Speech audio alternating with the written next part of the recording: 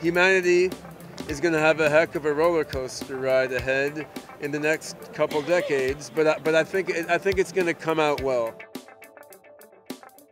So Hanson Robotics is a robotics company based here in Hong Kong, founded by Dr. David Hanson, and the company makes the world's most realistic humanoid robots, both human scale and some smaller toy-sized robots. Now, doesn't that scare you in a way, like the whole robots being smarter than humans? Don't you think it could come to a point where it becomes almost dangerous?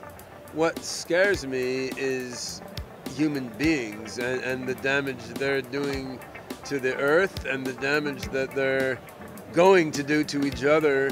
What we need to do is make an AI that shares the more positive human values, but is wiser and less emotionally screwed up than human beings are, right, and wants to help us regulate our society and to grow in a benevolent way. They're going to achieve human level intelligence in the course of helping people.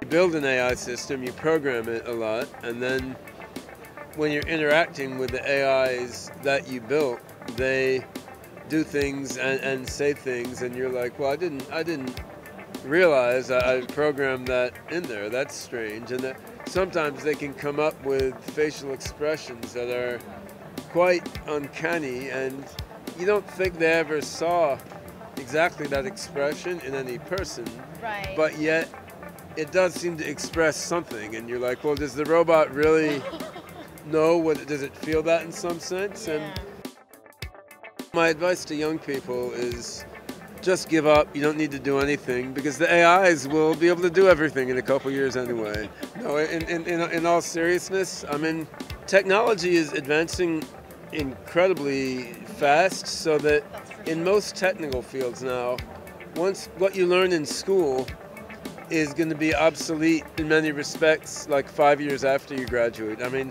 of course, the fundamental laws of physics and genetics and so forth are the same. We really need to be creative, and we need to be able to jump into new things and learn them very rapidly. And that's probably more important than gaining any particular body of knowledge.